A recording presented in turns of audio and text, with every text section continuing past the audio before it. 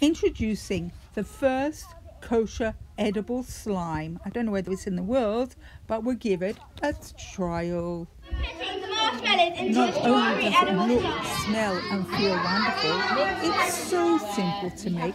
You actually only need 3 ingredients. We're at the point where we have to go in with our hands.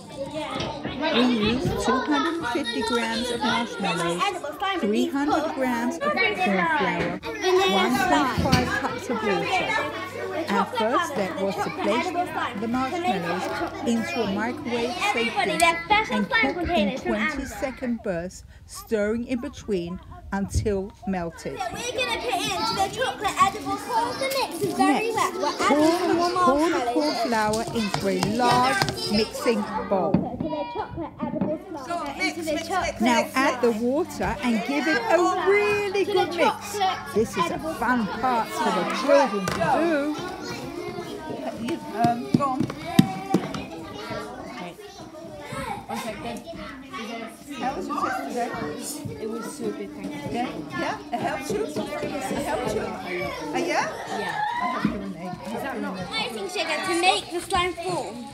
Add your melted marshmallows and mix again until you are ready to get your slime going.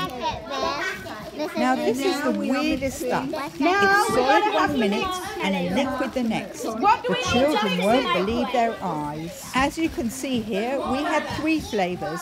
We had strawberry, chocolate and vanilla, thanks to the Ozem puddings. Enjoy. Okay, we're putting the Write down your marshmallows feedback, into the microwave for please. 30 seconds. Stage 1. Yeah. Yeah.